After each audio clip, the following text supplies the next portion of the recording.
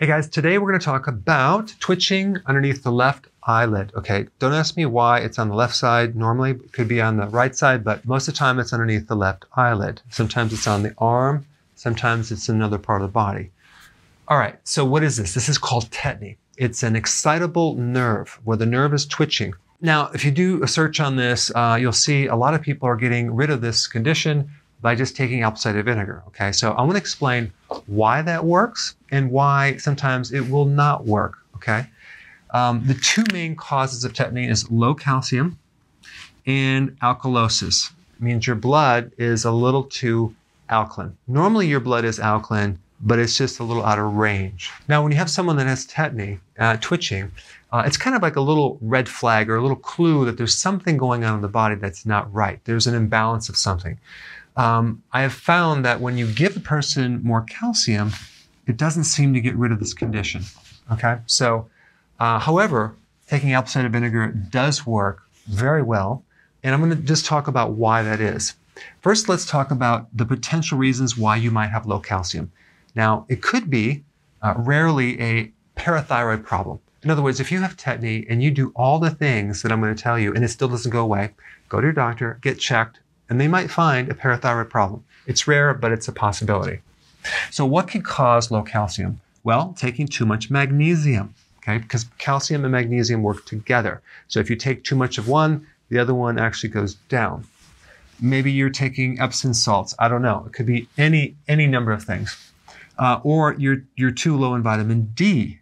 If you're low in vitamin D, you're not going to be able to absorb calcium. Vitamin D helps improve the absorption of calcium by 20 times in the small intestine.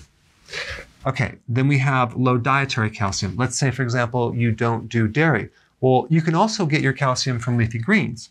Let's say you're doing no greens and no dairy. That could be one of the reasons why you're low in calcium. There's other reasons, but those are the most common. Okay, now what about this thing, alkalosis? Normally the pH of the blood is within a very narrow range between 7.35 and 7.45. 7 being neutral, okay? And when you go up in numbers above neutral, okay, greater than 7, you're getting more alkaline. Anything below 7, you're going more acid. So with alkalosis, it's above 7.45.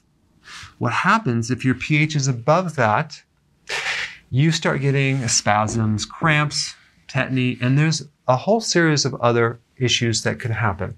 And the other point I want to bring up is that calcium is mobilized in the body. It's absorbed in the body with an acid pH in the stomach. So if you don't have enough acid in your stomach, okay, that could be one cause of alkalosis, and that could be one reason why you're not absorbing the calcium, okay?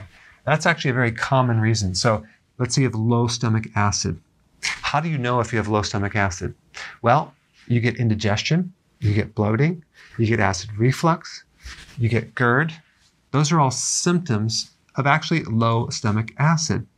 And one of the things that can lead to is alkalosis and eventually tetany. And what I'm trying to do is I'm trying to give you an understanding of what's behind certain things so you don't just automatically take your apple cider vinegar, get rid of the tetany, and not really understand what's really going on. Okay, vomiting, laxatives can cause this as well. Low potassium can also cause alkalosis. Okay, how do you become low in potassium? It could be you're not consuming enough vegetables. It could be your carbohydrates are too high. You're eating too much sugar. Okay, that's a common thing. And then we also have high cortisol, which could also cause alkalosis. How do you get too much cortisol? By stress, okay? In which case, you need to get more sleep. You need to go for long walks. You need to remove the stress in your life as much as possible. So what you want to do, if you get a symptom like this, is you want to kind of run through all the possibilities and see what's really behind it. Is it that it's wintertime and you just need vitamin D? That could solve it just like that. Is it more your stomach acid?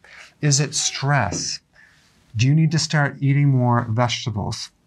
Are you taking a laxative? Maybe you should fix the reason why you have constipation. Or let's say you're bulimic and you're vomiting. Okay, so now you understand like why you have this condition. So anyway, I wanted to just create this video to show you what's behind this very common symptom so you can actually find out the root of it and fix it. Thanks for watching. So if you want more knowledge on how to create a healthy body, subscribe now and get daily notifications. Daily notifications, that sounds weird. Well, I'll just remind you on a daily basis. How about that?